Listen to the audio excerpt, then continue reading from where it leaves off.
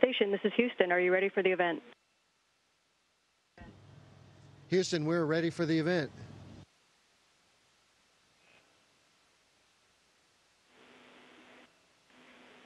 ABC News, this is Mission Control. Houston, please call station for a voice check.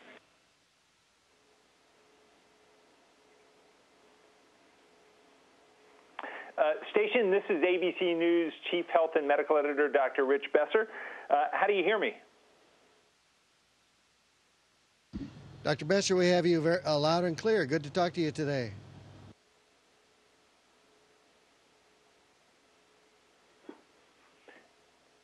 Oh, great talking to you. Well, I want to welcome our audience to this very special ABC News live stream, streaming on ABC News Digital. Okay, we're not live yet. I'll do that again in a second. Thank you both for being here. I really appreciate this. You bet, our pleasure.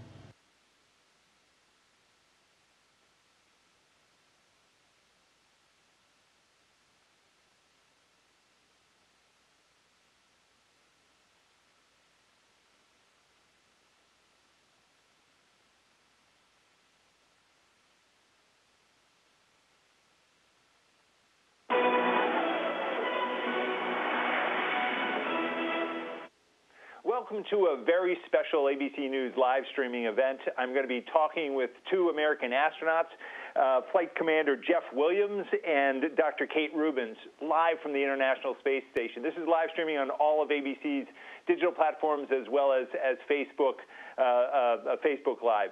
I want to welcome our two astronauts. Flight Commander Jeff Williams is about to set a record for the most cumulative days in space. It will be a total of 534, and Dr. Kate Rubins is on her first space flight. Kate, I want to start by asking you a question. I understand that both of you went on a spacewalk at the end of last week. It was your first spacewalk. So I want to get a sense, what did that feel like? What were you trying to do? What did it feel like just being out there in space outside of the capsule? Yeah, well, we prepare for these spacewalks. It's been about 7 years, actually, since I've been at NASA, and we start our spacewalk training very early on. So it's been a number of years, and you get a really good sense of what to expect in terms of the tasks that you're doing. We got a chance to bolt the international docking adapter to the front of Space Station, but nothing quite prepares you for that first glimpse when you open the hatch and see the entire planet below. I'm not even sure what I said. I think it was something like wow or phenomenal. It's just an amazing experience.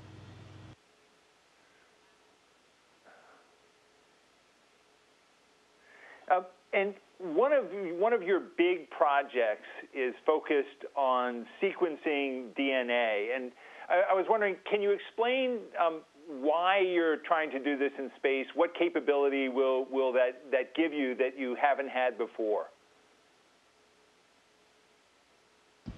Yeah, so it's both a technology demonstration as well as an actual platform for future sequencing in space.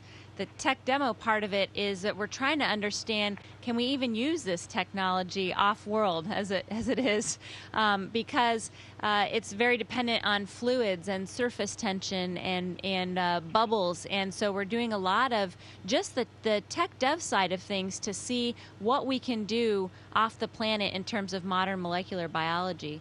In terms of a capability for the space station, this just opens up the entire world of genomics. So anytime you would have something for diagnosing a disease, our bone and muscle degeneration up here, you can actually look at the sequencing data to understand that. We can understand the microbial world up here. We can try to understand all of the different kinds of ecosystems, the environmental life support systems that we have up here that constantly recycle our air and our water. We can use sequencing to start probing all of those different systems.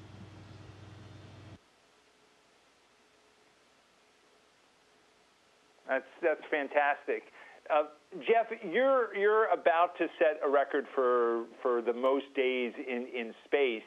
When Scott Kelly came back, there was a lot that was learned about the effects on his body, and as a physician, I'm very, very intrigued by what's some of the big effects of space on the body, and whether there's anything that was learned from his mission that you're trying to do differently to lessen the impact on your body. Well, I think we're all doing basically the same things. It's just that his duration was much longer than the typical duration up here. But yeah, there are effects. We have known effects on not on everybody, but on some people, on vision. And of course, that's a very significant thing. And so we're trying to study that to understand the root cause, the mechanism, so that we can hopefully develop countermeasures for it. The air we breathe here has a little bit higher level of CO2 than we breathe on the ground, and that has some impacts on the body, not all of which we fully understand. So that's another area of investigation. Of course, we know in a weightless environment, your muscles and your bones atrophy. We understand that pretty well. We've developed countermeasures to keep our bone strength up over the years, and the space station, that's been one of the great advances accomplished during the time of the space station to maintain bones and muscle strength, but very important. And of course, there are other maybe less visible or less significant items that we're studying on the human body too. But that's one of the main areas of study on board the International Space Station. Of course, that's going to help enable future space exploration leaving Earth orbit.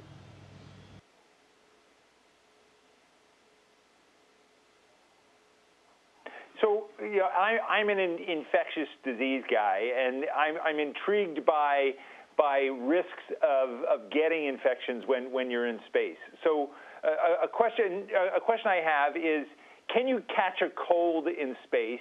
And if so, where do those viruses come from? And the big question that a number of us had here is, if you sneeze right where you are, does that sneeze stay in the air in your capsule for all time because of the microgravity environment?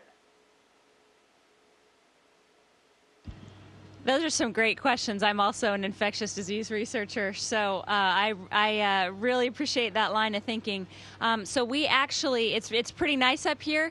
Everybody that comes up to the space station goes into quarantine, and so we actually are very protected from viruses up here because we don't have a lot of other humans around to pass those viruses on to us. So you really can't catch a cold up on space station.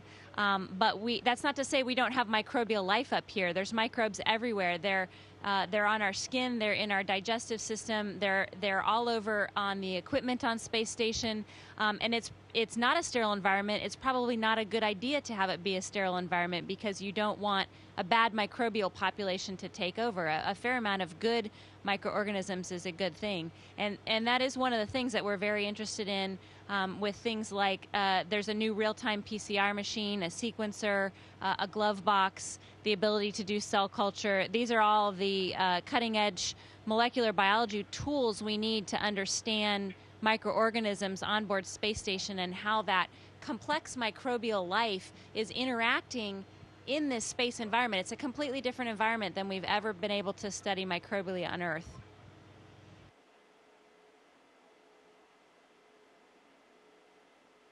So those of you who are watching on Facebook, feel free to add your questions. We have some coming in. I want to just follow up on that because I'm absolutely fascinated by the whole microbial thing. Did they study your microbiome, the bacteria and organisms that are in and on your body? And how does it play in that you're on a space station with astronauts from all over the world who may have microbiomes that are quite different? Yeah, that's a great question, and we are studying the microbiomes of all astronauts. We've got quite a few studies going on. We're looking at both the microbiomes pre- and post-flight as well as on board. What happens to your microbiome when you're in space? We do actually travel quite a bit internationally, so we are all over the globe before we launch because we train with our international partners in Russia, in Europe, in Canada, and Japan. But then we do have folks all launching up here, and so the question is, how do microbiomes change up here? Is there an influence because of microgravity? It's hugely influential in our human physiology So how does that influence microbial physiology?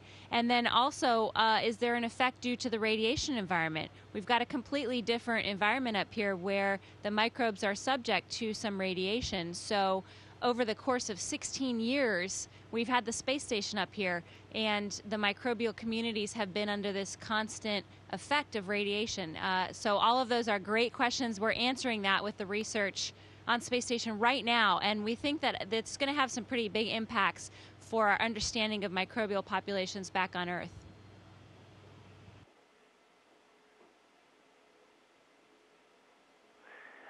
We have some questions coming in on Facebook, and a number of questions that are dealing with the issue of sleep. And I wonder if you could talk a little bit about what it's like to sleep in the space station. Do you sleep floating? Do you lose your circadian rhythm, that kind of natural rhythm that the body has? And does that make you a little bit crabby? Well, the last is easy to answer. No, we're not typically crabby up here. We're tired. I think you do get to a level of fatigue that you can sustain for a long period of time. And everybody varies, of course, just like on the planet. Everybody's individual characteristics vary in terms of sleep ability. But yeah, you touch on some real issues up here. We do float. Everything floats up here.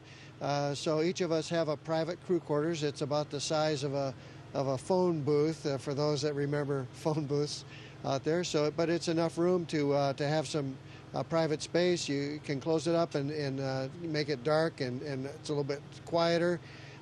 We have each have a sleeping bag that we tie to the wall of that crew quarters, and that keeps us from floating around at night and banging into things. It also keeps you warm, obviously. And sleeping up here is pretty good. I have to, personally, I don't sleep as sound up here as I do sometimes on Earth. Part of it is the environment, I suppose, of weightlessness, but part of it also is that you need to be ready to wake up and deal with some kind of system failure or emergency at any time. So that's on your mind. In terms of circadian rhythm, most of us have a natural circadian rhythm that's about 24 hours, but some are a little plus and some are a little minus 24 hours. We go around the Earth every 90 minutes, 16 times a day, so sunrises and sunsets don't give us the cues that you have typically on the planet. We work off time. We work off the schedule, and the schedule tells us when the day's over, the work day's over. It tells us when it's time to go to bed, and we're pretty disciplined about getting lights out, about bedtime, and getting the sleep we need. We work a 24-hour day, and we typically work on Greenwich Mean Time, getting up at 6 in the morning and in bed about 10 o'clock at night.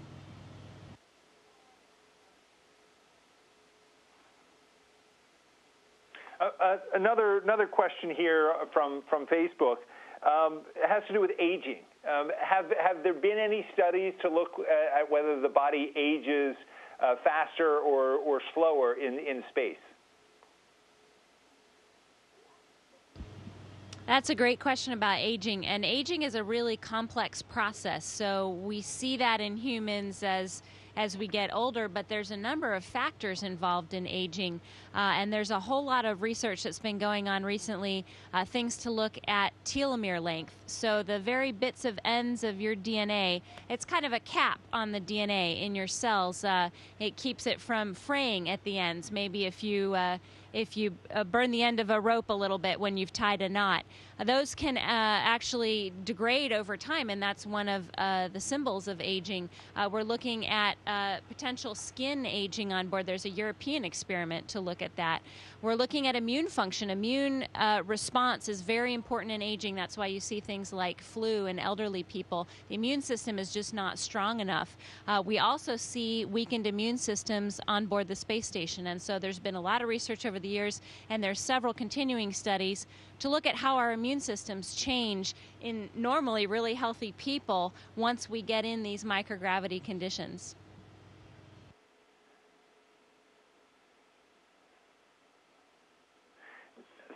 Thanks very much. Now we're seeing some incredible images of you there on the space station, and that's raised some questions.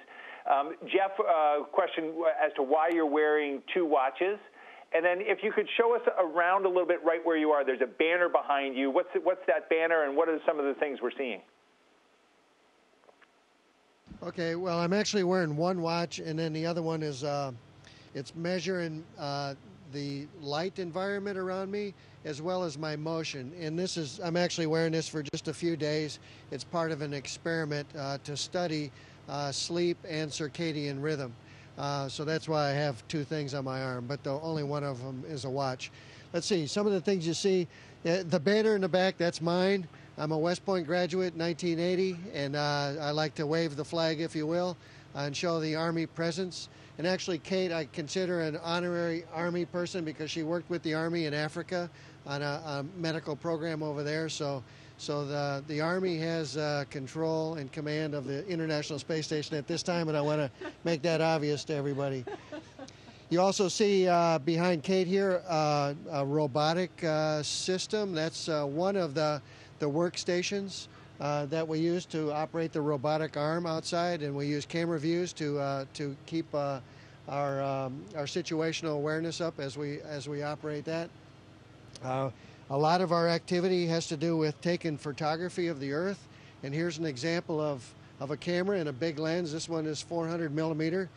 We have all kinds of lenses, and they're professional grade cameras that we use to try to capture the view out the window, to vicariously bring that perspective to the folks on Earth.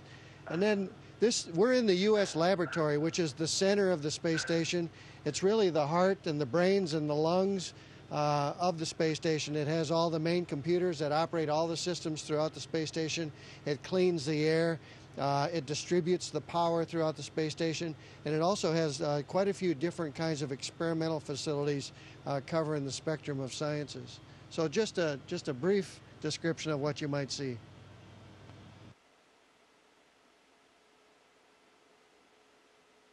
Well, yeah, I have to say that in my job at ABC News, I get to interview a lot of fascinating people and do a lot of cool things. But watching you two floating around there is absolutely incredible. But Kate, this is your first mission. You trained for so many years. Is there anything about this being in space that surprised you? What's been the coolest part of your experience? So I actually have been remarking a lot to Jeff. I get surprised on just about a daily basis, and I've been here for almost a month and a half now. There's always something new. There's a couple things that really stand out, and one is the view of the Earth. So we have some incredible photography from astronauts. We have video, but nothing had really prepared me for the actual sight of our planet as we're orbiting. And the way our orbital inclination hits, we can actually see most of the globe. So I feel like I might finally be able to pass my 4th grade geography quiz at this point. You really end up getting to know continents, you know land masses, you know landmarks, and it's beautiful. It's just stunningly beautiful every time you look at it. Every time I look out the window, there's an aurora or a meteor burning through the atmosphere, or you can see the moon rising and setting. You can see that it'll happen in 20 seconds, a moonrise at the right beta angle on Earth. So you can train for a very long time. There's still pretty much wonder around every corner up here.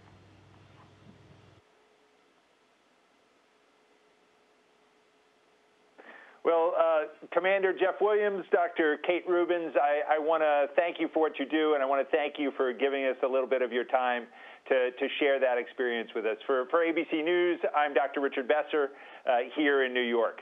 Thanks very much.